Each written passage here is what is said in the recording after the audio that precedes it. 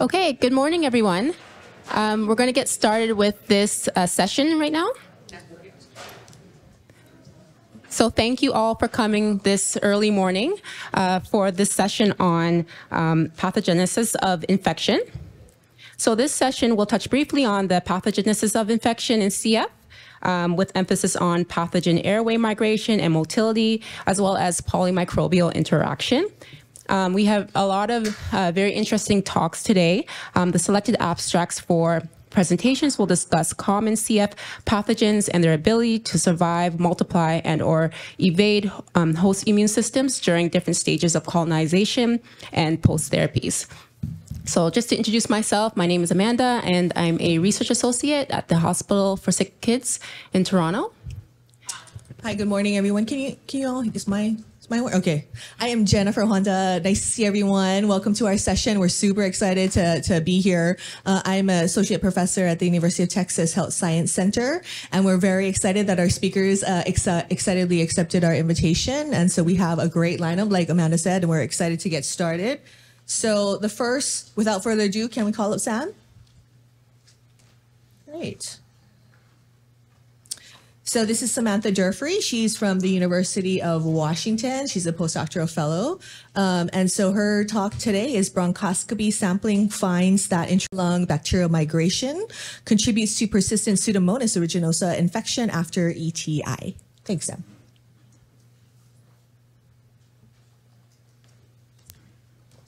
Thank you.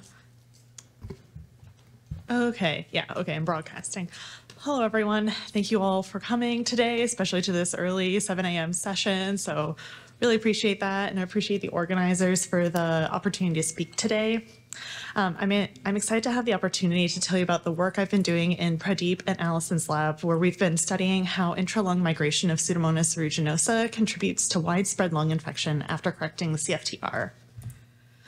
So the large observational study PROMISE recently showed that about 2/3 of subjects remain chronically infected with Pseudomonas aeruginosa after starting elexacaftor, tezacaftor, ivacaftor, despite marked improvements in clinical parameters and CFTR activity. A key question motivating research in Pradeep's lab right now is, why do Pseudomonas aeruginosa infections persist after CFTR is corrected? And the hypothesis that we were interested in testing is that persistent infection after CFTR correction is due to structural lung damage. Here I'm showing an example lung from a person with CF where you have areas of high damage and areas of low damage. And we thought that these high damaged regions may cause persistent infection because of impaired mucus clearance, dampened immune responses, and higher bacterial density. And most importantly, lung damage in non-CF bronchiectasis leads to infection, and removing those damaged regions can cure infection. And so this establishes a link between damage and infection irrespective of CFTR status. In order to test our hypothesis, we conducted a bronchoscopy study where we sampled the highest and lowest damaged lung regions within subjects before and after they started ETI. We used CT scans to identify the 2 highest and 3 lowest damage regions in each subject, and then sampled these 5 regions using bronchoscopy and regional lung washing. And importantly, we used a new disposable bronchoscope to sample each region in order to reduce cross-contamination between the regions. We then repeated the bronchoscopy 1.5 years after subjects started ETI, and in all, we studied 9 adults who had chronic Pseudomonas lung infections. Now, I want to start by showing you 2 general patterns of infection persistence that emerged from our data. Here, I'm showing an example of one single subject before and after ETI. Along the y-axis, we have the Pseudomonas density expressed as colony-forming units per mil of recovered BAL fluid. And then each of these dots is one lung region in that subject, and I've color-coded them by the high and low damage regions. And so you can see that in this subject, all 5 lung regions cleared Pseudomonas, and so this patient eradicated their Pseudomonas infection.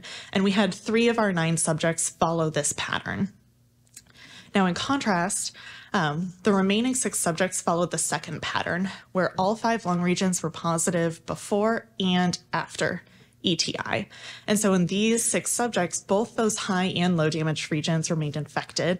And importantly, the low damage regions in these subjects had a very similar degree of damage as the regions that eradicated Pseudomonas. And so initially, this suggested to us that our hypothesis may have been incorrect. However, we realized that there were actually two different models that could explain finding widespread infection after ETI. So in the first and simplest model, widespread infection may be caused by local persistence of all of the subpopulations. And so what I mean by that is that the Pseudomonas that existed in region 1 and region 2 before ETI persisted and gave rise to the Pseudomonas that we found there after ETI. And if we found this, it would suggest that lung damage indeed does not contribute to infection persistence. However, we also thought that it was possible that certain regions could persist and then migrate to colonize other regions that cleared after ETI. And so if we found this model, it would suggest that the regions with local persistence are the regions that we need to focus on because those are the sites of infection persistence. Now, we can distinguish between these models because the Pseudomonas in the different lung regions are genetically distinct from one another, so that we can use DNA to distinguish Pseudomonas from the different regions. Now, I'm not suggesting that these need to be different strains in the different regions. Usually they are clonally related isolates that have evolved independently in the different lung regions, so that you end up with unique genetic signatures linked to location. Now, I want to show you an example of how we know that these isolates are genetically distinct. We start by sequencing the whole genomes of 100 Pseudomonas isolates per region, and then infer a phylogenetic tree. On that phylogenetic tree, the isolates are going to be color-coded by the location from which they were sampled, and I'm showing you that location key right here. Now here we have the phylogenetic tree showing the genetic relationship among the isolates collected before ETI from a single subject. And so closely related isolates are going to cluster together on this tree. And what we found was that there was clustering by location as indicated by color. And what this means is that the Pseudomonas in different lung regions are genetically distinct from one another, and thus there are unique genetic signatures that we can use to distinguish isolates from the red region, from the purple region, from the blue region, etc. Now, let me show you how we're going to infer the ancestor location of those post-ETI isolates. We start by building a phylogenetic tree using the pre-ETI isolates, like I just showed you on the last slide. In this hypothetical right here, the isolates are color-coded by the region from which they were collected, and I've made them perfectly genetically distinct. We then sample and sequence the post-ETI isolates, and because we performed that second bronchoscopy, we know exactly which region they were found in. We then add the sequences to the phylogenetic tree and look for patterns of descent. So for example, these three isolates here are color-coded red because they are descendants of the isolate in region 1. These isolates over here color-coded yellow because they're the descendants of region 2. And this isolate is a really interesting example because it was sampled in region 2, but is actually a descendant of region 1. And so this is an example of what migration would look like in our data. Now, in this hypothetical, I'm only showing you 12 isolates, but in our real data set, we're usually analyzing about 800 isolates per subject. And so I needed a way to summarize this phylogenetic data for you. And I chose to do that using pie charts that represent the proportion of isolates that descend from each of the pre-ETI regions. Now, I'm going to walk you through two examples to kind of demonstrate some of the different patterns we found in patients before I summarize across all of our subjects. In this first subject, here we have the pre-ETI key. In the first region, we found that 100% of the isolates are the descendants of the red region, and so this indicates local persistence in this region. In the second region, we found 100% of the isolates are the descendants of the purple region, again indicating local persistence. Now, when we looked across the rest of the regions, we found that all of these isolates are the descendants of the purple region, indicating migration from the purple region and into these other regions after ETI. And so in this subject, most of the post-ETI subpopulations were the result of migration. All right. Now, for the second subject, we again find evidence of local persistence, this time in about in 3 of the regions. Then in the fourth region, we see evidence of migration, but actually from 2 different regions. And then this region is why I'm showing you this subject. This is one of the few regions where we found evidence of a mixture between locals as indicated by the blue and migrants as indicated by the rainbow over here. And so in this subject, they had more regions that were the result of local persistence, and they had one of the few regions with any mixture between migrants and locals. Now, to summarize across all of our subjects, I'm going to really simplify things and just talk about them as either locals or migrants. Along the x-axis, I'm going to be showing you all of the lung regions across our persistently infected subjects.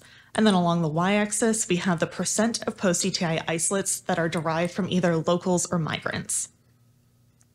And so what this first bar means is that in this lung region, 100% of the isolates were the result of local persistence. Now, when we looked across the rest of the regions, we noticed two really interesting things. So first, nearly half of the lung regions are dominated by migrants after ETI, which suggests that migration contributes to that widespread lung infection that we found after ETI. Additionally, we found that there were very few regions that were a mixture between locals and migrants, and so either locals or migrants dominated post-ETI. We don't fully understand why this is happening yet, but we thought it was really interesting nonetheless. And so just to summarize what I've shown you thus far, post-ETI Pseudomonas infections affect both the high and low damage lung regions, and half of all of the lung regions cleared their initial Pseudomonas populations and became reinfected by Pseudomonas migrating from other regions. And so I've shown you that this migration pattern can happen after ETI, but I haven't addressed yet which regions hold the locals and which regions are infected by the migrants. And so for the final part of my talk, I want to address this hypothesis. And so going back to our initial hypothesis where we thought that lung damage would drive persistent infection, we hypothesized that low damage regions would be more likely to clear Pseudomonas and become reinfected by the migrant Pseudomonas. In order to test this hypothesis, we used a semi-quantitative CT-based measure of lung damage, shown here along the y-axis, where higher numbers indicate higher degrees of damage. We then compared the pre-ETI lung damage between local infected and migrant infected regions. And we found that indeed the local infected regions had a much higher degree of starting lung damage than the migrant infected regions, which suggests that lung damage contributes to the ability of Pseudomonas to persist after ETI. Oh, I did not bring my water. Okay. Thank you.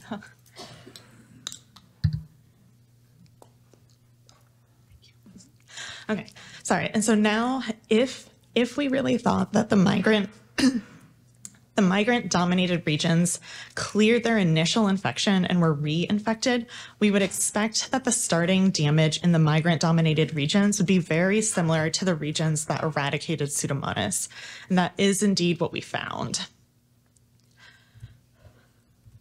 Okay, so today I've shown you that Pseudomonas is found in both the high and low damage lung regions after ETI, and that regions with higher damage usually remained infected by the regional Pseudomonas subpopulations that were present there before ETI. In contrast, regions with less damage generally cleared the Pseudomonas populations that were present there before ETI. Some of them remained Pseudomonas-free in the people who eradicated, and some of those became recolonized by migrants. Thus, we think that host defenses may improve enough in those low damage regions to clear the initial Pseudomonas, but not enough to prevent reinfection by the adapted subpopulations. And all of this together suggests to us that clinical outcomes may be improved by boosting host defenses in high damage regions so that they can also clear, or by blocking the Pseudomonas functions that enable intralung migration. And truly, altogether, this suggests to us that lung damage may be the key to infection persistence after ETI. And so if we can prevent lung damage altogether, we may prevent infections as well. And so with that, I'd like to thank everyone involved in this study. This is a really huge undertaking, and it was a collaboration between the University of Washington and University of Iowa. So we had research subjects both in Iowa and in UW, and at UW. And so I want to thank the UW clinical team, the Iowa clinical team. There was an Iowa research team. And then Allison Fetter and Iris are collaborating with me on the migration analyses. And then Jason Woods and Matthew Wilmering provided the CT scan analysis for lung damage. And with that, I'll take any questions. Thank you.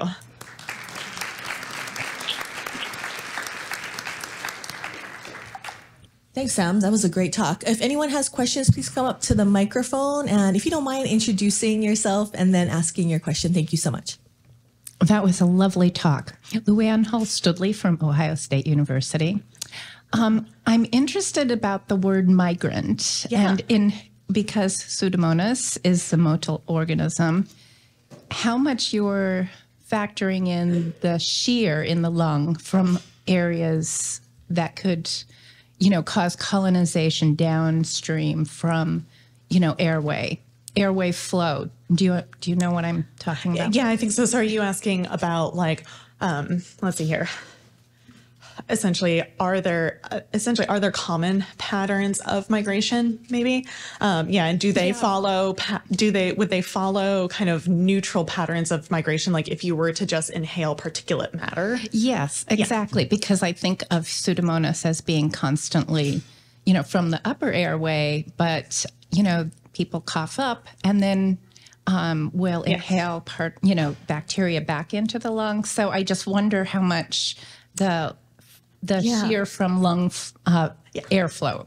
No, that's an excellent question. So we're still parsing the pre-ETI migration rates, but I can tell you that it's not I expected that because of gravity, all of the migration would happen from the upper regions into the lower regions, and that's not necessarily the case. Sometimes that happens in patients, but there are other patients where there are lower to upper migrations. And then other things that we expected were that, we sometimes sampled multiple segments in the same lobe. And so we expected intra-lobe would be a higher migration rate. And that's also not necessarily what we see. In some patients, that is definitely the case. But there are other patients who the Pseudomonas can go left to right to left, and it does not seem to care. So I'm really fascinated to learn more, to figure out more about this. But thank you. Great. Interesting. Thank you. Yeah, I'm Marta. I'm a postdoc in Geisel School of Medicine at Dartmouth. It's a very exciting talk. I'm more interested in genomic features of Pseudomonas. Here, there's some lineages that clearly go extinct after ETI and some that gain dominance. I'm wondering, have you guys tried maybe competing them or looking at genomics of what are the features that might make them more fit or less fit during the ETI treatment? No, that's an excellent question. Unfortunately, we're in the middle of doing the bacterial GWAS studies right now to try and identify genetic signatures associated with persistence. So I don't have an answer for you yet, but that is in the pipeline. And so I will be super excited to be able to tell you more about that. Cool. Have you tried just competing them, just taking two isolates and seeing which is more fit? No. We haven't tried that. I'm not sure that we have the right, I guess we could do it in a mouse model or something. I'm not sure what the right condition would be. But no, that's an interesting question. Thank you. Cool. Hi, thank you for your talk. I'm Chris, also a postdoc at Geisel School of Medicine at Dartmouth. Hi. So my question is related to your other Pseudomonas that showed up in the lung. Yeah. So I'm wondering if those show any hallmarks of being new infection, or if they show hallmarks of being previously in the lung. Can you tell maybe where they came from? Yes, that's an excellent question. And so those others are definitely the same strain. So it looks like they are still part of that same initial infection. However, we think that because of essentially, we can't identify where they come from because of where they meet back in the phylogenetic tree. And so we assume that they come from one of the other many regions that we didn't sample before ETI. But thank you. Hi, great talk. Thank you. Question though. Yeah. Can you introduce yourself as well too? Oh, Carlos Miller from Stanford. Speaking about origins of Pseudomonas infection in CF, do you do any upper airway sampling? No, we didn't, and I wish we had. Because we'll think about this as, from sinus or just upper airway. Just with inspiratory flow, it's going to go to open areas, not closed damaged areas. Yeah. No, I think that's an excellent question. If we were to do this study in the future, I think we'd definitely be adding sinuses. Thank you. Hold on just 1 second. Hold on, just for the online question. Oh, okay. So we have one question from Rebecca Valls. Really cool work. Have you looked at local metabolite nutrients in high damage regions that may encourage more persistent strains? Yeah, that's a really excellent question. We just got back some metabolomics data. We didn't do a full panel of metabolomics, but we do see that there are higher concentrations of like free amino acids in the higher damage regions. And so there is it'll be interesting to get out what the underlying mechanism of persistence in the high damage regions are. It seems like there is slightly higher concentrations of amino acids there. The other thing that we thought would be like a really obvious question was the number of CFUs in the region. However, we don't see any difference in the starting concentration of Pseudomonas, but thank you so much. That's a great question. And then the final question. Thank you. Sure. Yeah. Hi, Ryan Cunnington, University of Manitoba. This might kind of relate. I was wondering if you looked at like the bacterial load or bacterial numbers to see if whether there's like a threshold. I know that like in one of your early slides, you had the patients that cleared it had it slightly less than maybe the persistent ones. I was wondering if you could. Yeah. So let's see here. Yeah. We actually, so let's see here. If you look at patients who clear versus patients who don't clear, there was no difference in starting CFU. And then also, like I said, regions that remained locally infected versus became infected by migrants, we again didn't see any difference in the starting CFU, which is pretty kind of surprising, but awesome. Thank you. Thank you so much, Sam. Great talk. Thank you.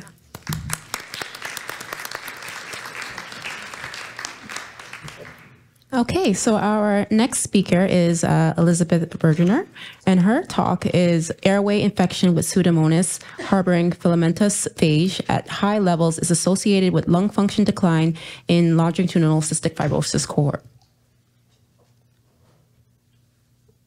Great, thank you for the introduction, and thank you for including me in this workshop today. I'm excited to talk about my work on Pseudomonas and filamentous phage and effects in a longitudinal cohort. I will say that all of the work that I did for this was done while I was at Stanford. I've more recently relocated to Children's Hospital Los Angeles. I have nothing to disclose. Wait, where did it go? There we go. All right, I know CF needs no introduction in this audience, but I will point out that our patients with CF are born with structurally normal lungs. They quickly develop thickened, dehydrated mucus. They get exposed to bacteria from the environment. There's an influx of immune cells. We get this vicious cycle of infection and inflammation that we all know that we can't clear. And Pseudomonas is the most common organism, cultured from CF sputum. Forms biofilms, it's very resistant, and we know it's associated with poor outcomes in CF. So biofilms are communities of bacteria that are encased in polymers. Think about a dental plaque. And this also occurs in the airways of our patients with CF. And biofilms confer adhesion, antibiotic tolerance, and immune evasion. And we know that in Pseudomonas biofilms, bacteriophage gene expression is actually quite upregulated. So in this study, looking at Pseudomonas grown in a biofilm versus grown in planktonically, the top 9 genes upregulated come from the PF bacteriophage, with the most upregulated being the CoA-B or coat protein of PF phage, which is activated 83-fold. So very highly expressed. So what is the PF phage?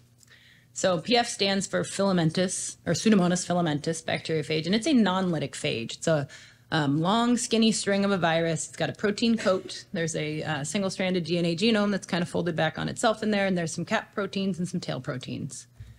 The cap recognizes type 4 pilus on Pseudomonas, injects the DNA. It incorporates into the bacterial chromosome, so it is a prophage. And then some stimulus or stress causes it to excise into the replicative form, and basically the Pseudomonas produces a bunch of phage particles and extrudes them. But the key is that it does not lyse Pseudomonas when it does this. So this is a pseudo-lysogenic replication cycle. Lysogenic because it is a prophage, but pseudo because it doesn't ever really go into the lytic phase. So I will pause here and say this is not a talk about phage therapy. This phage is a filamentous non-lytic phage that is more of a virulence factor of Pseudomonas, and it's present in many clinical Pseudomonas isolates. And so phage, this phage can assemble polymers into liquid crystals. And what I mean by that, so you see this guy right here is calcite, it's a crystal. You can't see it, that's all right.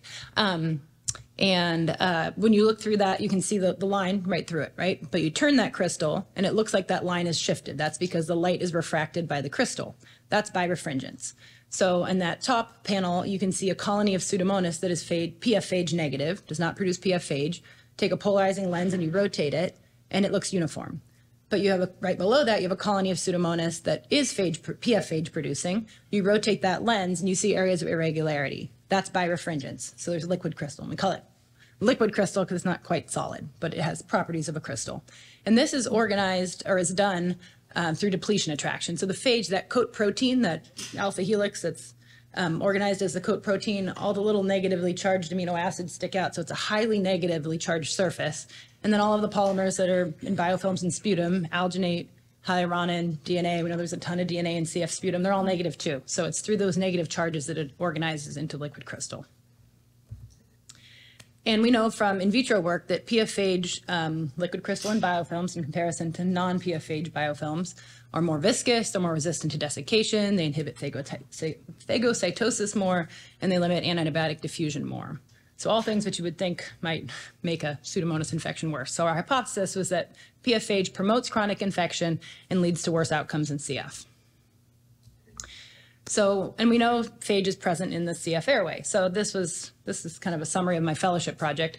But I looked at this genomes in the Pseudomonas genome database, over 2,000 genomes. And because it's a prophage, you can look for the phage in the Pseudomonas genome. And 52% of those isolates had sequences of PF phage. Then I looked at a Danish CF cohort from a longitudinal study with over 400 Pseudomonas isolates, and 45% of those contained sequences from PF phage. And then I collected sputum samples from patients at Stanford that had Pseudomonas in their sputum, and I performed qPCR on the sputum looking for the phage and identified 36% of those had PF phage detectable in their sputum. When we look at the qPCR, the quantitative levels, you can see here we've got the log of phage concentration versus the log of the Pseudomonas concentration. And if it was a 1-to-1 relationship, that would be right on that dotted line, but it's shifted up. So there's 1 to 2 logs higher of phage in the sputum than there is of Pseudomonas.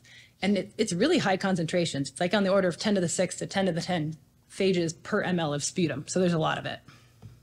So in this cross-sectional cohort at Stanford, we also looked at some of the clinical information. So looking at applying Leeds criteria to these patients to look at chronic Pseudomonas, we can see that the PF positive, the navy blue bar, 100% of those met criteria for chronic infection, were only 65% of those that were PF negative met criteria. So maybe indicating that it's associated with chronic infection.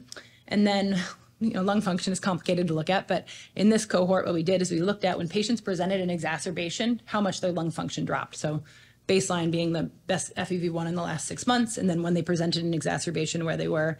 And you can see again, the PF positive in the navy blue had a larger drop in lung function during exacerbation. So maybe indicating these patients were sicker or became sicker. So now we have 5 years of basically follow-up. So I was able to enroll more patients in that cohort. We ended up with 121, spanning 2016 to 2021. You'll note that ETI received FDA approval kind of towards the end of that, and the COVID pandemic hit, so altered our sample collection a bit. But we had 121 patients, over 300 sputum samples. And when looking at the patients, each patient as a whole, so the 121 patients, more than half of them had Pseudomonas in every sputum sample. I will say this is based on the qPCR, so we do pick up more Pseudomonas than, say, the culture does. And then a little bit more than a quarter had never had Pseudomonas in their sputum. And then there was that kind of striped pie chart or wedge there of patients that sometimes had Pseudomonas in their sputum and sometimes did not. And then looking at phage status, about 25% always had phage in their sputum. And then there's another, that, again, striped wedge that had some samples with PF and some without. And then that PF negative chunk, that includes all of the Pseudomonas negative patients. I never detected PF phage in a sputum sample if I didn't detect Pseudomonas. So looking at study subject characteristics at entry, we do see a difference in age. So our PF positive patients are older than both the Pseudomonas negative and the Pseudomonas positive but PF negative. And that also was true in the original cross-sectional cohort. When we look at chronic infection, again, at study entry, we see a little bit more variability here. And we have a couple that are negative because the Leeds criteria are retrospectively applied. But we do see that there is significantly more chronic infection in our PF positive patient group. And then when we look at lung function at entry, you can see we have a wide range of lung function in all three categories, but there was no difference between lung function FEV1 % predicted at entry. And then looking at modulator use, as it's quite important and affects our patients significantly. You can see in yellow is those that were on a highly effective modulator at entry, which is mostly ivacaftor because it started in 2016, or only ivacaftor, I guess. And then the red are the ones that started on either ivacaftor or ETI. And then the purple are those that did not start on any HEMT. And there was no difference in the groups in modulator use. And then also looking at kind of our big outcome in CF, if patients progress to death or lung transplant, you can see that in each of the three categories, we had some patients that passed or progressed to lung transplant, but again, no significant difference between the three groups. When we look at lung function over time, it gets a little more interesting. So again, here we have FEV1 decline in % predicted per year. So it is accounting for the entire length in the study and change over time. You can see in our Pseudomonas negative patients, they actually gained a little bit of lung function. The Pseudomonas positive, PF negative lost a little bit. And then in the patients with PF, we split them, as we were looking at it, we saw that there was kind of a variability. And so we split them into those with really high PF levels and those with low. And that was defined by more than 2 logs of PF in relation to Pseudomonas. So an airway where there's a lot of phage being produced. And those patients had a significantly higher drop in lung function. Or decline in lung function over time. And this was analyzed, accounting for repeated measures, and this effect was independent of modulator use. So indicating that these patients appear to have more detriment to their lung function. And then we also looked at cytokines. And this was from the sputum. We also, in this part of the study, we included 10 healthy controls, induced sputum, which kind of gives you a nice control here. And it was a large cytokine panel, so I'm just going to show you some of the interesting ones. But we did see that there was some increase in inflammatory activity. So IL-1 beta, well described as being elevated in CF sputum, and you can see in all 3 of our CF groups. Again, here we have healthy controls, Pseudomonas negative, Pseudomonas positive, PF negative, and the double positives. The CFs are all quite elevated, but the PF positive was significantly elevated in comparison to the other 2 groups. I only showed statistical significance on the comparison of the PF positive and PF negative because it's, I think, of the most interest, and it was pretty complicated with all the comparisons. And then IL-6, which is also a pro-inflammatory cytokine, but not one that's consistently or it's not really described as being elevated in CF sputum. We again saw was elevated in the PF positive versus the PF negative. But then we also see a little bit of what might be an antiviral response, given phage is a virus. So IL-8, which is well known to be elevated in CF sputum, and you can see it is in all of the CF groups, was actually decreased in the phage positive group in comparison to the other CF patients, which was kind of interesting. And then IL-10, which is an immunomodulatory cytokine and also involved in an antiviral response, which classically or in the literature has been described as actually being low in CF sputum, although I will say our other CF groups don't necessarily look like they're lower than the healthy controls, but our PF positive group was higher than the other 2 CF groups. So indicating that potentially the host is responding to the presence of virus in their airway. So in summary, phage is present in clinical sputum, or is present in CF sputum, is associated with a decline in lung function over time. It's associated with an inflammatory cytokine response, as well as potentially an antiviral cytokine response. Phage may play a role in the pathogenesis of chronic Pseudomonas in the CF airway, and PF phage is a potential biomarker and therapeutic target in chronic Pseudomonas infection. And I will be at poster 94 with this data later. I also have another talk on PFH in the next session where I look at mucociliary clearance in cell culture in an ex vivo model. So if you want to hear more about PFH. And then I do want to thank all of the people that have supported this work. So I did all this work at Stanford. So the Stanford CF team under Carlos Mila, the Boyke Lab, all of my funding sources, and then my new team at CHLA, a small lab right now, and I have our clinical team on there, as well as my collaborators in ID. Then my family and my 2 family members with CF who continue to inspire me. And with that, I will happily take questions.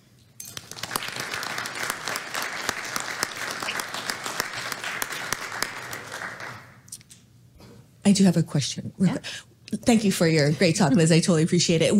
Do we know anything about the trigger of what causes the phage to, To be produced? Yeah. Yeah. I mean, classically antibiotic stress it causes phage to be induced or produced.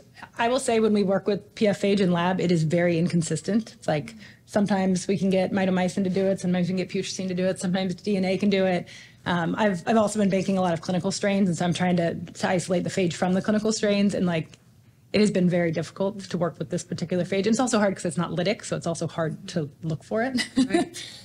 If you have a lot of it, it will produce plaque, so you can look for it. But it's one of the things that we're still trying to figure out. Yeah. Thank you so much. If you don't mind introducing yourself and asking your question. Catherine Armbruster from Dartmouth. Awesome talk. I'm curious about the Pseudomonas that doesn't harbor PF phage. Is it known? Is there anything different about those bugs and that maybe could link to the differences in patient outcomes? Yeah, I mean, not any. So when we initially looked at that cross-sectional study, we saw a lot of difference in antibiotic resistance in the two groups, with the PF phage being more resistant. I will say in the longitudinal data, it's not necessarily borne out. Although our microlab at Stanford stopped doing susceptibilities, like we only do them once a year now, so I also don't have a lot of data on that, which is hard. But as far as what's the receptor? I don't even know. How does type 4 pilus. That's how it gets in. Yeah.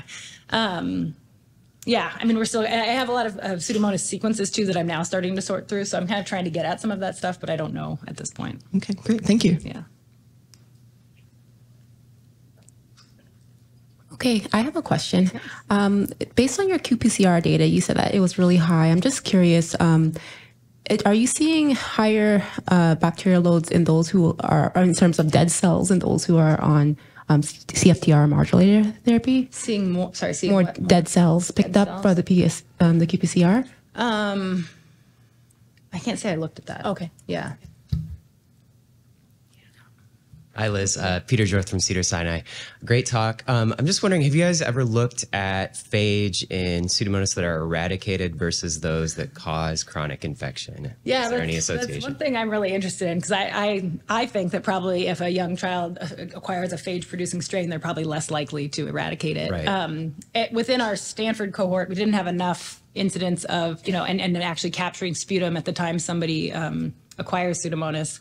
So I haven't looked at it yet. We did look with Valerie Waters, I think it's in here somewhere. One of her, we did look in one of her studies to look for the sequence of PF phage and the ones that, and we didn't see, in that time we didn't see anything that looked like it stood out, but it is another question that I'm really interested in. Cool, great, thanks. Mm-hmm.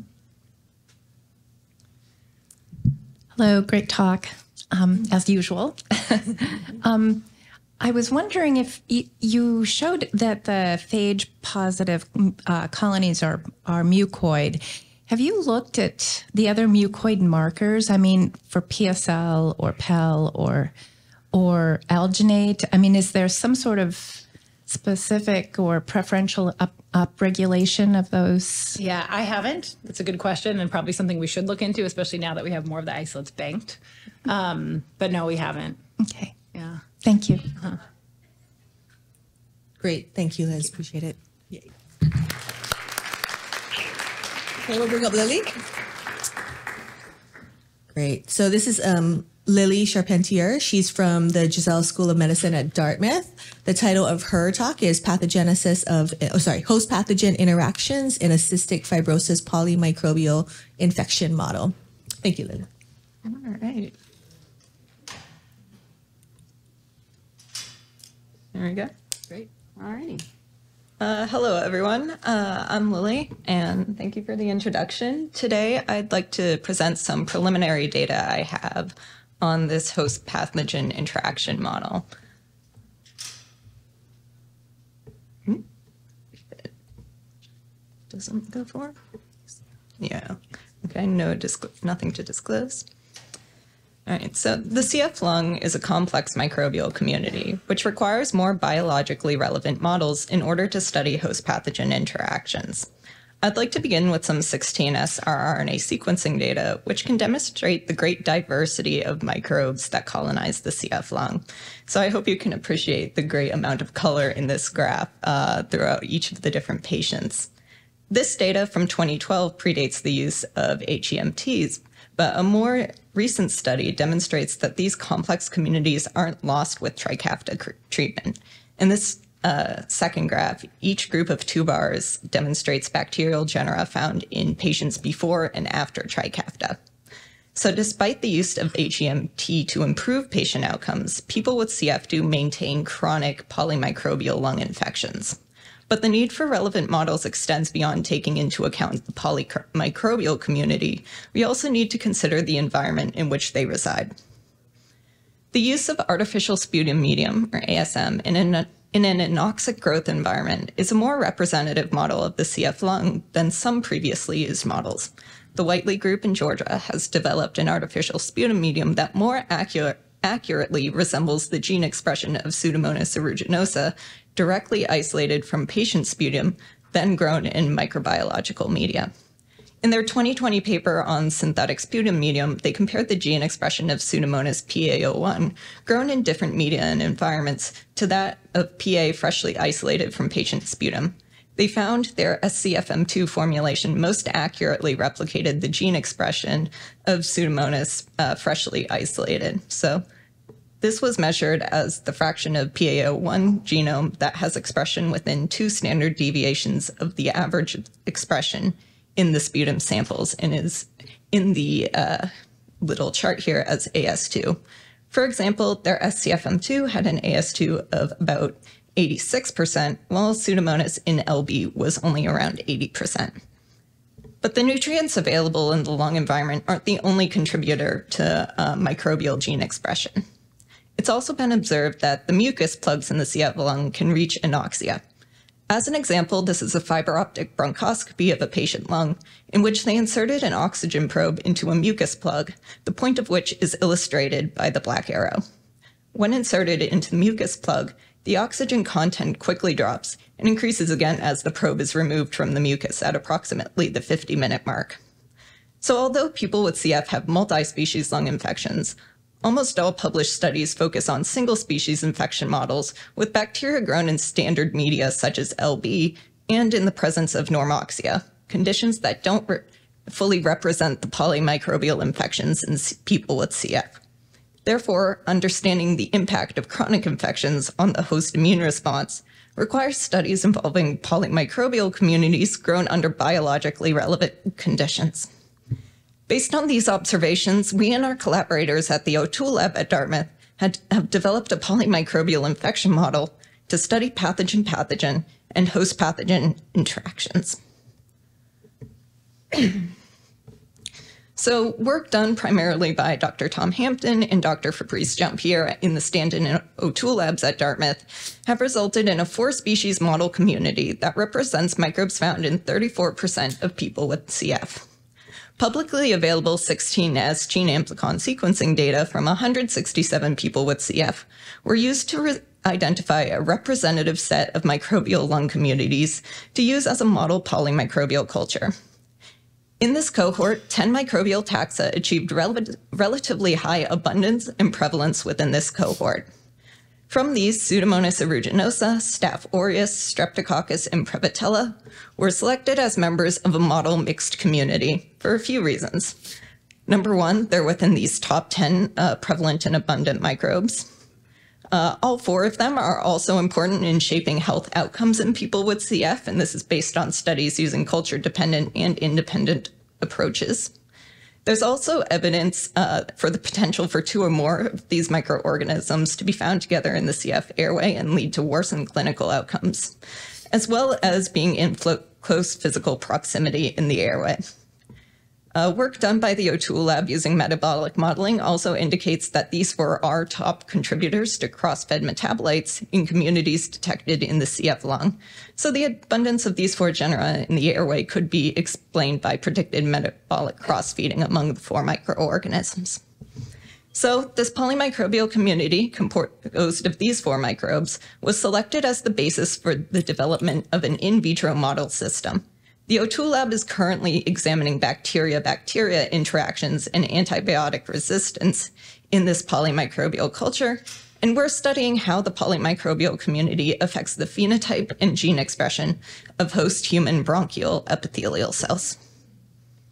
So how are we doing this specifically? Well, while colonizing the CF lung, Pseudomonas and other bacteria reside suspended in the mucus layer above lung epithelia.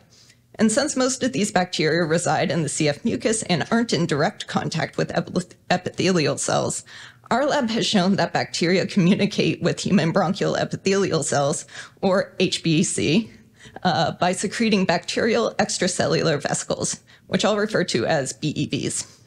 These vesicles are spheroid proteoliposomes that diffuse through the mucus and fuse with host cells, delivering virulence factors and sRNAs that suppress the immune response of HBEC to infection. For example, our lab has shown that outer membrane vesicles secreted by Pseudomonas aeruginosa contain virulence factors that suppress the HBEC inflammatory response. So this, for example, Pseudomonas OMVs contains CYP, a protein that reduces CFTR chloride secretion, exacerbating the CF phenotype, as well as sRNAs that reduce the inflammatory response compared to OMVs that lack the sRNA in an in vivo mouse model. An example of this is illustrated in the graph, in the slide here, in which Pseudomonas OMVs deliver an siRNA that inhibits the MAP kinase pathway, thus reducing IL-8 secretion by HBEC and decreasing neutrophil recruitment to infection. Furthermore, BEVs have a similar effect on HBEC as whole bacteria. Preliminary RNA-seq analysis from our lab indicates that there are no significant differences in immune pathway activation in HBEC treated with either Pseudomonas aeruginosa whole bacteria or OMVs. This is particularly advantageous for us when considering our in vitro infection environment, as anoxia damages HBEC, and bacteria will rapidly change transcription when exposed to oxygen. BEVs provide an in vitro model for us to model infection and not worry about the rapid transcriptional changes that would occur with whole bacteria. So we can isolate BEVs from this polymicrobial model grown in ASM and anoxia and use them to study host pathogen interactions.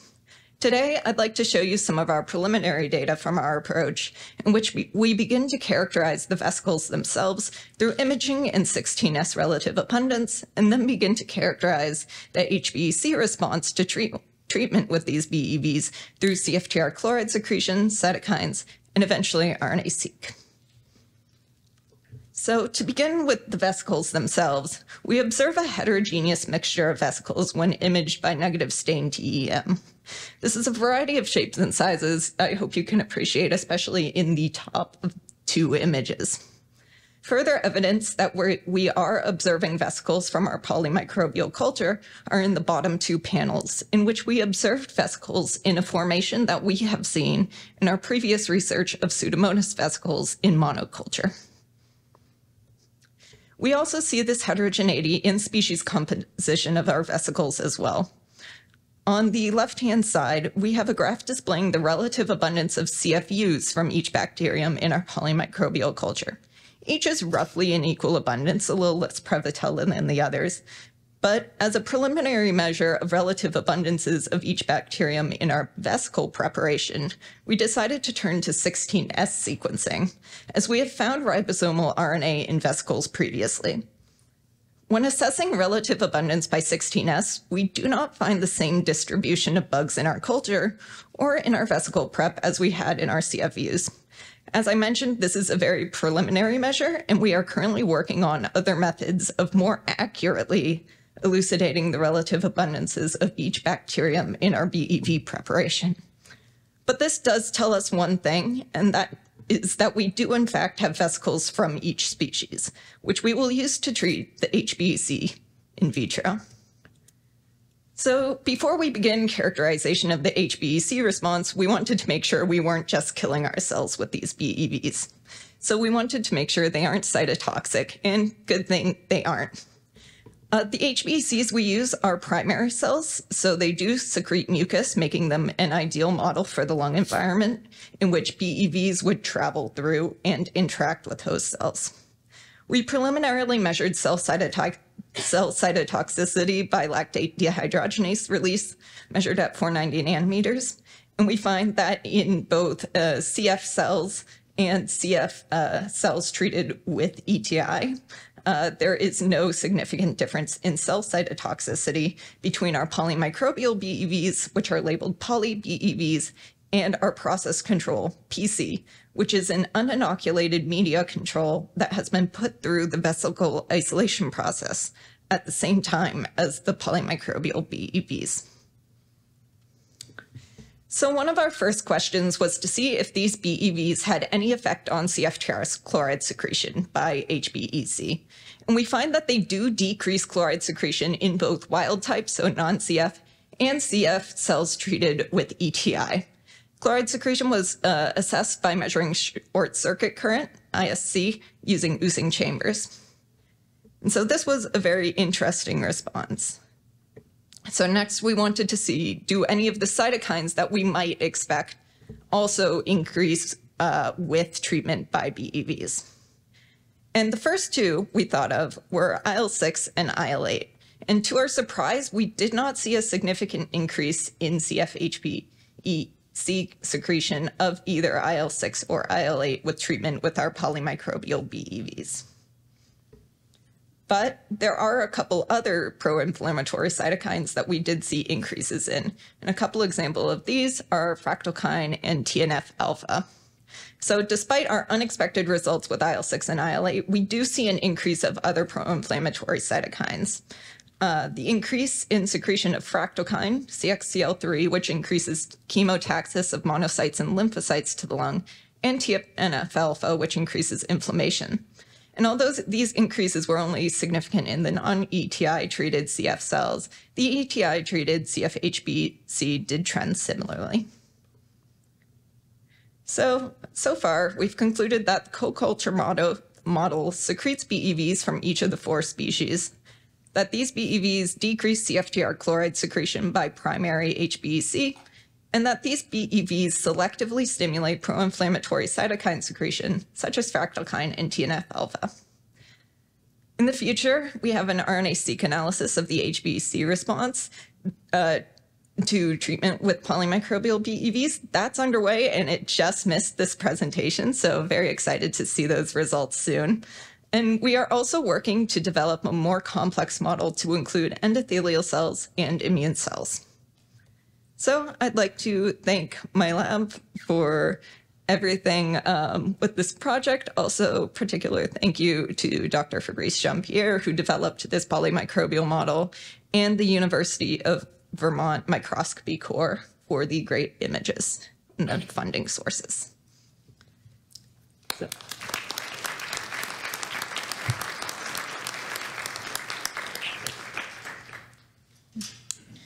Thank you so much for your great talk. I do have a question.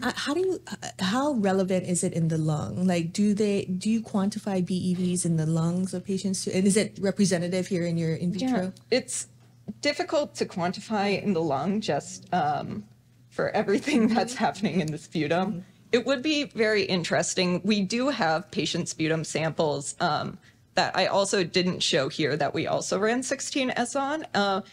And so it's hard to quantify exactly how many are in there. These 4 bugs were among the top 4 in a couple of our patients' clinical samples as well, though. Thank you. Hi, that was very nice. Sarah Clark from University of Colorado. I'm wondering, one of the advantages of these mixed community models is that now you can tease apart individual contributions of, one species and then look also at polymicrobial interactions, right? By kind of changing up the mixture. So I'm just curious if you had plans to kind of look at what happens when one is missing. Then do you see those expected differences maybe in IL-8 because one's increasing and one's decreasing, for example?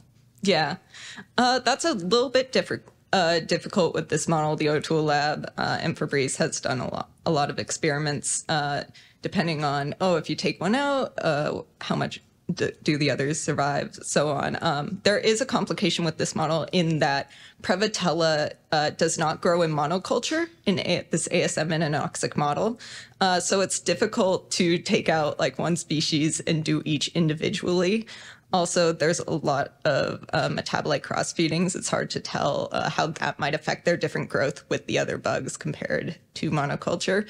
It's something I definitely would like to try to tease out and work on, but it's a work in progress to see if that would work. Yeah, thanks. Thank you. Hello, very interesting. Barbara Karl from Münster, Germany. So my question would be, do you know anything about the contents of these vesicles? And if so, do you think they will change once they are in this polymicrobial community? Mm-hmm. Very interesting question, yeah. Something I would like to do on the vesicles, I don't know all of the contents at the moment. There are a lot of small RNAs, for example, and microRNAs generally in these vesicles. I would like to do some small RNA-seq on the vesicles themselves to see what might be in there for those contents. And once they are in the polymicrobial community, do you think there's a difference? There could be. I think it's a bit hard to tell, especially since it's hard to do the comparison of the monoculture versus the polymicrobial culture, with Prevotella making that difficult for us. Okay. But it would be very interesting, yes. Okay, thank you. Great. Thanks, Lily, for taking it.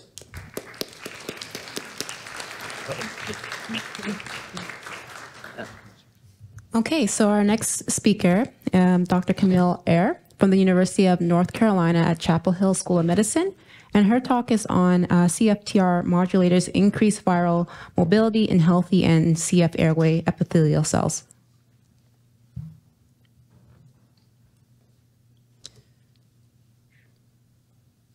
Good morning, everyone. I would like to start by thanking the moderators for inviting me to give a talk on CFTR modulators and their effect on viral mobility in vitro. We are using healthy and CF airway epithelial cells. So here is my disclosure slide. I have funded Vertex Research Innovation Award, but this is unrelated to this work. So I'm going to shift gears a little bit here and talk about viruses. I'm going to focus mostly for this talk on respiratory syncytial virus. In CF, we have similar results with SARS-CoV-2. However, working and doing the same assays in a BSL-3 facility is sometimes very difficult. So I prefer to focus on the results that we have done with RSV here. So we know that people with CF are commonly infected with respiratory virus infections, and about 40% of CF exacerbations are linked to an initial viral infection. So we also know that RSV is associated with prolonged hospitalizations, use of antibiotics, and also a rapid decline in lung function. We know from the literature that RSV worsens the muco-obstructive phenotype in CF, and also by having impaired mucociliary clearance in CF, we can have this persistence of those viruses in the lungs in CF. So our goal here was to try to understand, using in vitro models, how viruses move in response to modulator compounds, and also comparing healthy versus CF cultures. Here I'm showing you images of a non-CF culture that was infected with RSV, and we see the progression of the virus over time, over a 4-day period. You can see here that with the H&E staining, you can see that we have remodeling of this epithelium over time. This starts to be very severe around 3 days. Right around that time, you have goblet cell degranulation. You can see it here with the ABPS staining, as well as the IHC staining. We are using MUC5AC as a marker of goblet cells here. You can see that after 4 days, we have also a lot of mucus that is extracellular. So really infection triggers these mucin granule degranulations. What I want to stress is also that we don't have a strong tropism for goblet cells with this virus, which is the same for SARS-CoV-2. Mostly ciliated cells will be infected. We use electron microscopy, as you can see here, scanning electron microscopy micrographs showing the apical region of these infected cultures, which we have a lot of damage of the ciliated cells. You can see here that we have a full shed ciliated cell. And that also using TEM, here I'm showing you a mock cell with very organized cilia, basal bodies. However, when we have infected cells within 3 days, we start having a lot of cilial damage. We have disorganization of the cilia, popping of the apical membrane, as well as disorganization of the basal bodies. So you can imagine that within those 3 to 4 days of infection, you're going to have a lot of difficulties to clear the virus out of the lungs when you have so much damage on your ciliated cells. So to look at the progression in vitro of the virus, we use a GFP-tagged RSV virus. And you can see here the images of this the progression of the virus in the culture. We also looked at the response in mucus secretion in the name of like MUC5AC and MUC5B using a Western blot. These are not the prettiest, but that tells you a little bit when you secrete mucus.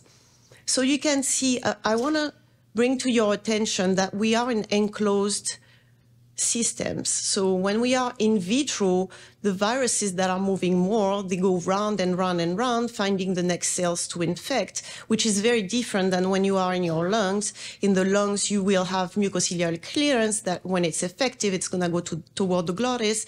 You're going to spit out the viruses and the mucus out. This is not the case in vitro, so I want to bring your attention to that because more viral load doesn't necessarily means more replication. It also means that we are moving more into this enclosed system. So this is where it's very difficult talking about that in the next steps.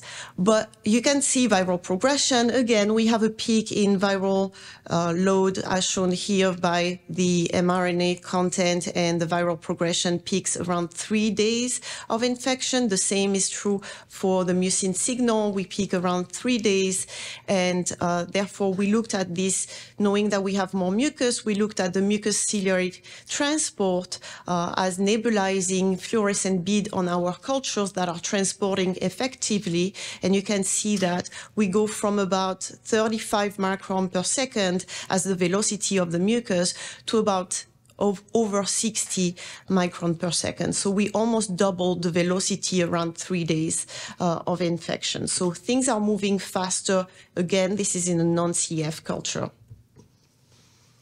So we looked at the ASL height measurements because you know that to move mucus out, you need hydration.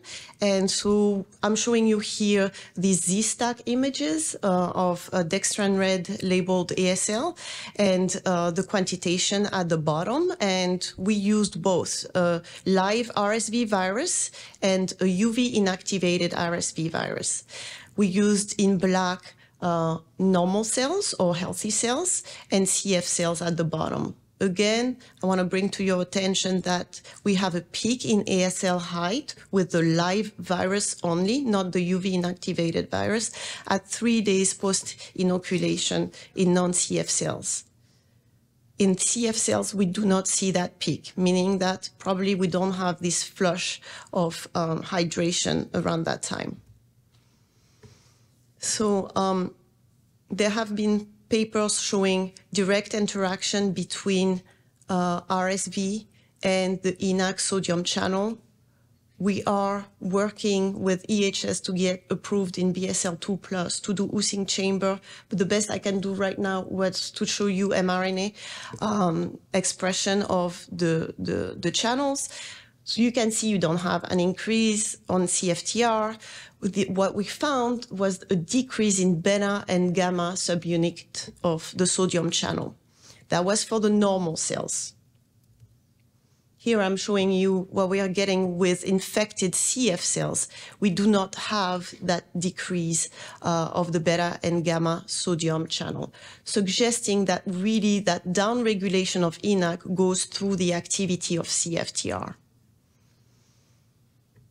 Failing to move water probably also compromises the viral particle displacement into the culture. So here we are looking at the viral progression in non-CF and CF cultures, and indeed it was impaired severely in our CF cultures. So here I showed you earlier the mucociliary transport inside the non-CF cells. I'm showing you here mucociliary transport in CF cells before and after RSV infection. I don't know if you remember the numbers, but after RSV infection, we were going all the way above like 60 micrograms per ml, per seconds, I'm sorry, micrometer per seconds. Here we have a slight increase in MCT with RSV infection, probably unrelated to CFTR, but it's not drastic, although we go from not moving to moving somewhat. We know that ETI will drop percent solids in CF cultures and increase mucus velocity. So what we did is we treated those non-infected and infected CF cells, and you can see that ETI maximized the viral mobility, the mucociliary clearance in these cultures. So we looked also at the mucus because we know mucus is adherent in CF cultures. So now here I'm showing you non-CF and CF cultures, and we removed the mucus by washing the cell surfaces. This had very minimal impact in the non-CF cultures, and we saw a change in the viral mobility in CF cultures. Again, I want you to look at, those are reverse numbers because we are talking about cross points here, but we are increasing viral mobility in CF, but not to the level of non-CF cultures. When we treat with ETI, now we are maximizing really viral mobility in vitro, whether we are looking at non-CF or CF cells. Washing now doesn't have any impact on these cultures. So ETI really seems to move things around viruses, but you can think that probably for bacteria that would be the same. So here we are looking at the extent of the GFP signal. How far is my GFP signal going into a culture? So we are looking in the presence and absence of washings, as well as in the presence and absence of ETI. Those are CF cells, and you can see that washing helps somewhat the progression of this GFP signal within a given culture. And then ETI significantly increased that progression of the GFP signal. Surprisingly, when we looked at non-CF cultures, you can see that washing increases a little bit the progression of GFP, but ETI in non-CF cells also increased viral progression in our in vitro cultures.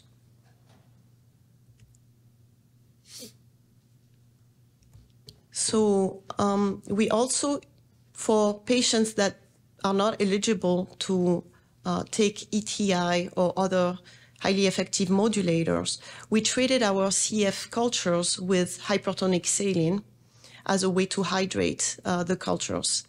And you can see here that over a 1 week period of time where we treated the cells, we nebulized the cells with an e-flow for about 5 minutes every day. You can see that the progression of the RSV GFP signal is greater, at least to the same level as the non-CF cells here in these treated culture daily. So basically, when maybe we have patients that are not tolerating ETI very well. They could probably take ETI for a couple of days, maybe 3 or 4 days, the time they can clear infection, or really be very careful with their hypertonic saline treatment to really try to move the viruses out of the lungs before they maintain persistence in the lungs. So here are my conclusions. RSV preferentially infects ciliated cells and causes severe epithelial remodeling. And these infections stimulate mucin secretion and increase mucociliary transport. That increase in mucociliary transport correlates with a peak in ASL height and a downregulation of the ENaC sodium channel. CF cells fail to adjust hydration in response to these RSV infections. So consequently, the viral transport is compromised in CF cultures. ETI and daily hypertonic saline treatment improve RSV mobility in our CF cultures. ETI also facilitates the mobility of RSV in non-CF cultures. On that, I would like to thank the people in my lab that are currently working on this project, and the former people in my lab, Kendall and Jason, that have started this project. I also would like to thank Dr. Pickles, that is countlessly infecting cells for us, and also the imaging core facilities that are helping us with those imaging techniques. Thank you so much. If you have questions, please.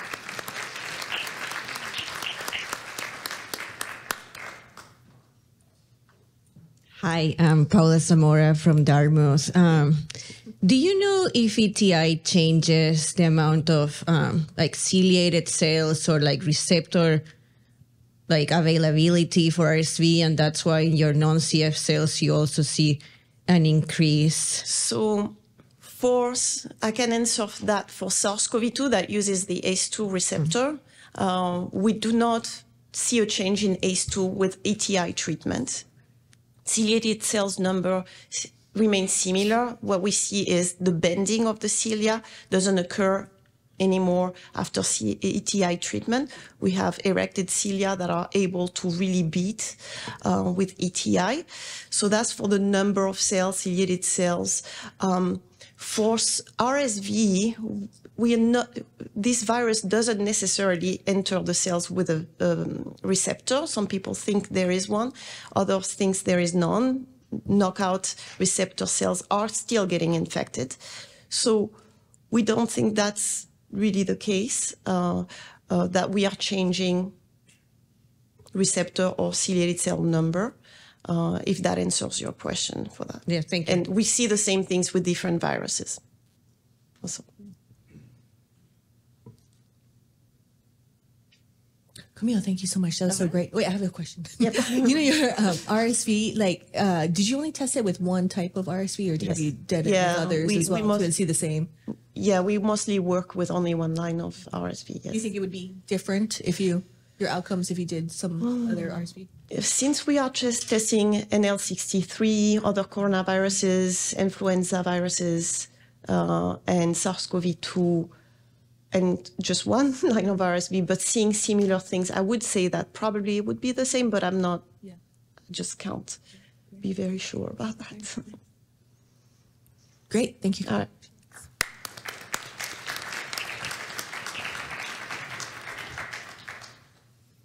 Okay, well, we'll invite Rebecca up here. So this is Rebecca Valls. She's from Dartmouth College, and her title is, where is it? Intestinal bacteroides modulate systemic infection and the microbial ecology in a mouse model of CF. Evidence for propionate reducing inflammatory cytokines and impacting colonization. Oh, you shortened it. Oh. Yeah, I did. Okay, That was a long one, but I appreciate you going through the whole thing for me. Thank you. Hi, everyone. My name is Rebecca. I'm a 6th-year PhD student in the lab of Dr. George O'Toole at Geisel School of Medicine at Dartmouth. And I want to thank the moderators for inviting me to present my work to you all today. And then thank you, of course, for coming to an early session. Okay, so I'll go in and say that there's no relationships I'd like to disclose at this time. And I'd like to explain why it is that we are interested in looking at the microbes in the gut in a disease that so often focuses on the microbes in the lungs. And that's because our collaborators at DHMC, Dr. Annie Owen and Dr. Julia Madan, were working with a cohort of infants with cystic fibrosis, about 40 infants. And they saw this interesting observation where infants that were being breastfed were actually had less pulmonary outcomes. And so around that time, people were really looking at how being breastfed was affecting the gut microbiome. So they decided to look at how the gut microbiome in these infants might affect pulmonary outcomes. And so that's what I'm showing you here. On the y-axis is the proportion of infants with cystic fibrosis without CF exacerbation over their age. And then these colored lines here are indicating the SDI, or Shannon Diversity Index. This is an indication of how microbially diverse a community is. And what I hope you can appreciate from this plot is that as the microbial community in their stool samples are more diverse or higher number, then the longer time to the first exacerbation these infants would have. And this trend also existed when they looked at the proportion of infants without Pseudomonas colonization, whereby the more diverse the microbial communities in their stool samples, then the longer time to that event. And so what that told us is that this increased diversity of the microbial communities in their stool samples was associated with a prolonged period of health in this cohort of infants with cystic fibrosis. And so our lab, in collaboration with the lab of Dr. Benjamin Ross, also at Dartmouth, we're interested in understanding better the differences in the microbial communities between infants with cystic fibrosis and infants without. And so we submitted stool samples from the same cohort for metagenomic sequencing. And here I'm showing you the top phylum by relative abundance when you compare the cohort of infants with cystic fibrosis at Dartmouth to a previously published diabimmune study of infants without cystic fibrosis. And there's a lot of interesting things that they found here, but the main difference that I want to point out here is the decrease in relative abundance of the phylum Bacteroid ETs, which is indicated by this burnt orange bar here. And this approach has previously been shown in CF mouse models and other cohorts, which is where in CF stool samples, you have a decrease of relative abundance of Bacteroid ETs. And so that led us to hypothesize that Bacteroides in the gut impacts clinical airway outcomes in children with CF through the gut-lung axis. And the way that we set out to test this hypothesis was first by answering the question, how does intestinal Bacteroides play a role in CF?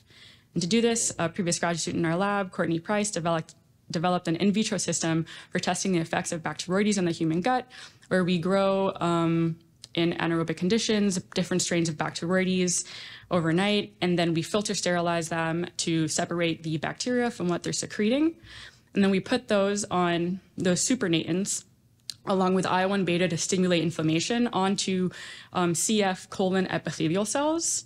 And then we wait a certain period of time and we collect the supernatant and run them through an ELISA or Luminex panel to quantify the secretion of different cytokines that are being secreted by the human cells after exposure to bacterial supernatants.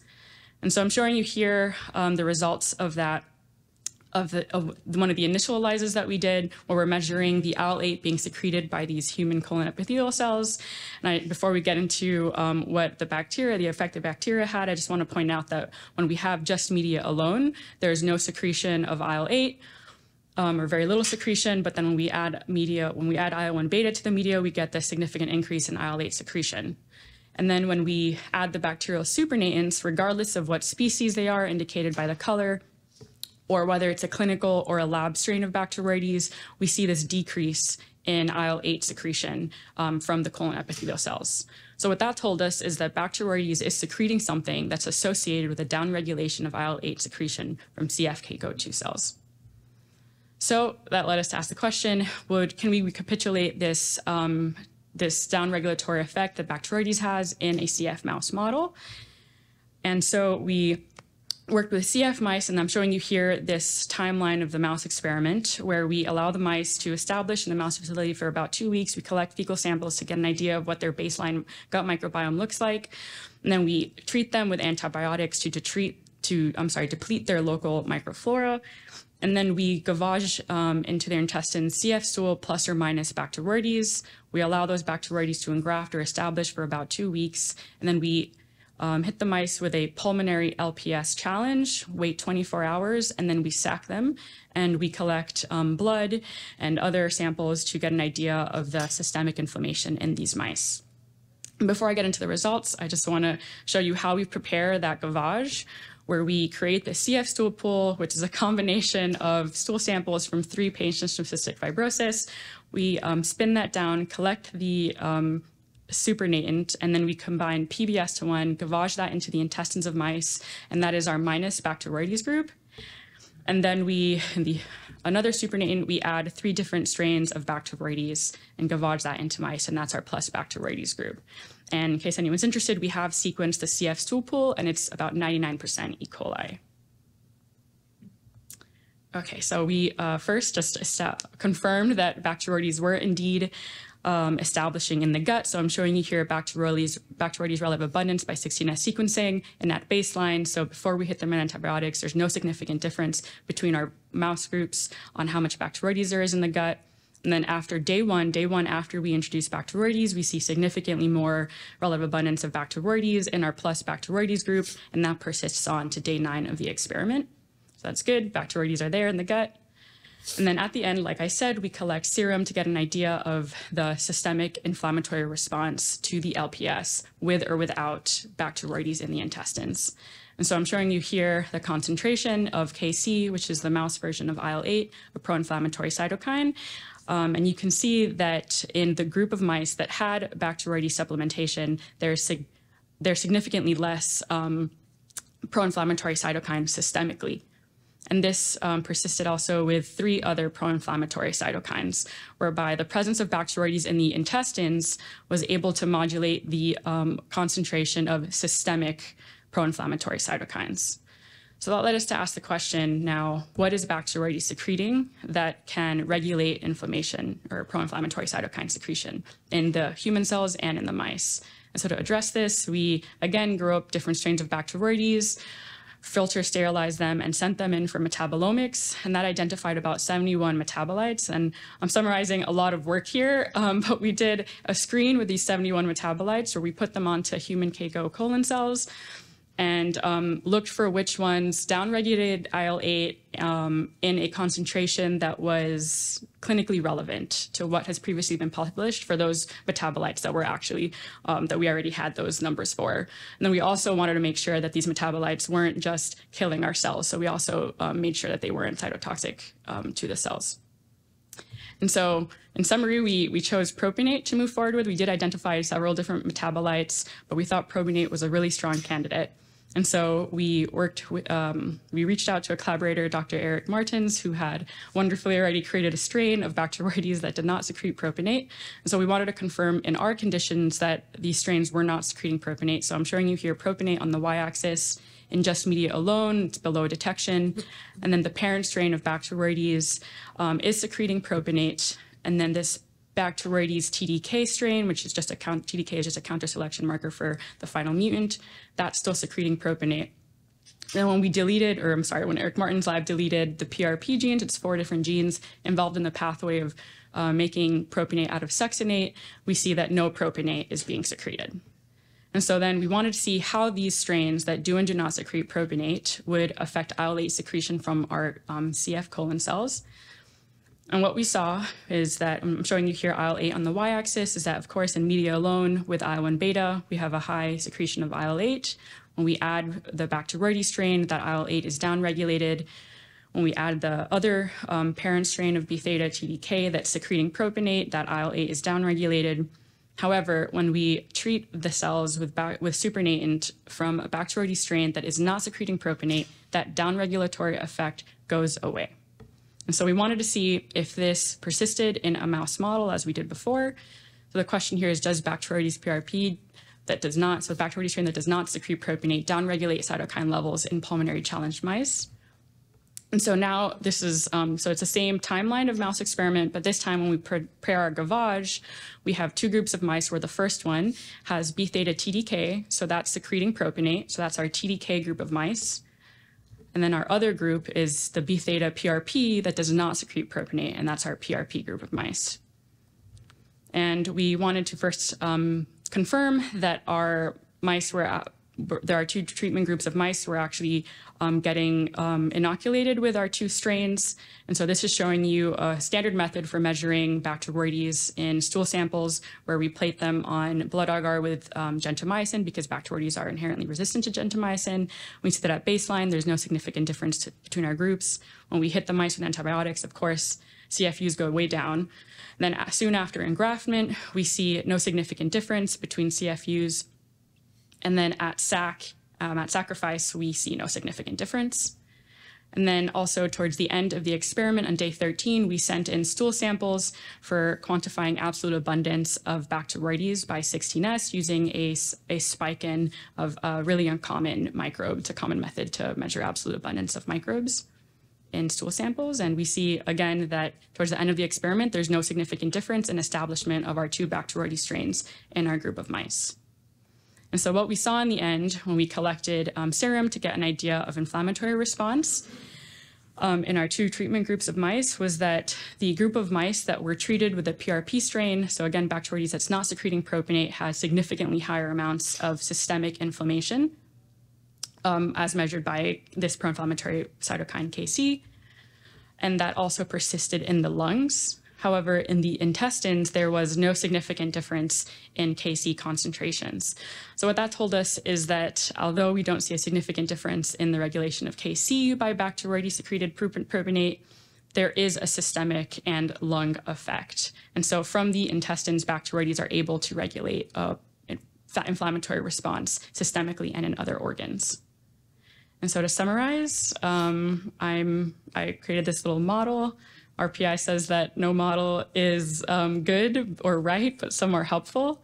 So hopefully you guys find this a little bit helpful, where if we have a CF mouse model and we have in that mouse model either Bacteroides that secrete propionate or, or just have Bacteroides that secrete propionate, then upon LPS challenge, you have a decreased inflammatory cytokine response.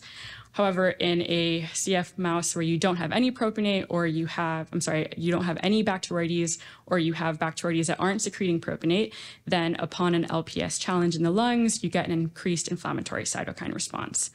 And I didn't include this in today's talks, but we have done some pathway analysis based off of the Luminex results from the serum, lungs, and the intestines to see what pathways are overlapping in this gut-lung axis. And we identified A and B2 neutrophil pathway as being involved in the regulation of Bacteroides-secreted propionate to LPS response in the lungs. And with that, I'd like to thank my lab, especially my advisor, Dr. George O'Toole, and my colleagues, Caitlin, Melissa, and Sarvesh. We call ourselves the Poop Pals. I'd like to thank all of our funding and NACFC for giving us opportunity to share our science and discuss with all of you awesome scientists. So thank you so much, and I'll take any questions.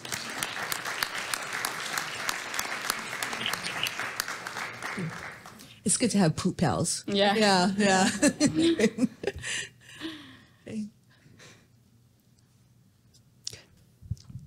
Hi there, that was a great talk. Thank you. I'm Ajay Dandekar from the University of Washington. Do you have a sense of how much Bacteroides you need to have there? Like what percentage of the microbiota it would have to compose in order to have this effect, and how much propionate needs to be produced to affect the gut-lung axis? That's a good question. By relative abundance in some of our mice, we had as low of an inoculation as like 35%, and we still saw an effect of it having a lesser systemic pro-inflammatory response. I don't know if there's a lower limit than that. That's a good question. Yeah, thank you. So, Alessandra Bragonzi from Milano, thank you very much for your talk, very interesting. I want to know if your CF mice are treated with laxative to rescue gut obstruction, and in that case, if this influence your results. Yeah, thank you for that question. No, we do not treat our mice with laxatives. And for the most part, they are okay. It's actually when we treat them with antibiotics that they experience diarrhea. But other than that, they do not, I guess, die, at least within the time frame of our experiment, which is a little less than 2 months. But are these delta F? F508. Yes, they are. And they do not have... they're not gut corrected. They are gut corrected. No, they're not gut corrected. Or not?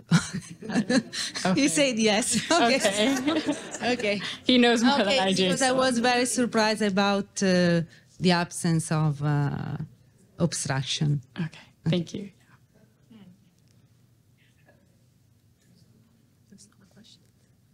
So with propionate was cool. What about all the others on the list? Is there any other things that were popping up for you? Yeah. So riboflavin also popped up. So did acetate and butyrate. We chose to go with propionate because for some of those other metabolites, we would reach a certain concentration that it became toxic to the cells. Or we would see that the concentration we needed to actually get a down regulatory response to the IL-8 would be a concentration that doesn't match anything that is clinically relevant, or not it's way maybe 100 times more than what we see published and what's actually in the gut. Oh, wow. So that's why we move forward with propionate. But we definitely think that there are other metabolites involved. Yeah. Hey, thanks, Rebecca. I'm Dan Argytes from Dartmouth. I think all the gut-lung axis is super cool, but the problem comes when you try to actually fix that in vivo. And, as you know, some of the trials on probiotics and things like that have been a little disappointing. Mm-hmm. Do you think the Bacteroides itself is necessary, or do you think we could try something with the metabolites only to try to indirectly influence the microbiome and therefore decrease inflammation? Yeah, that's a great question. I think that if we could deliver propionate straight to the intestines, then yes. I don't know if it would work to directly put it in the lungs, but I think that whether we have Bacteroides secreting the propionate or the propionate delivered directly to the intestine, that could help. Yeah. Thanks. Thank you.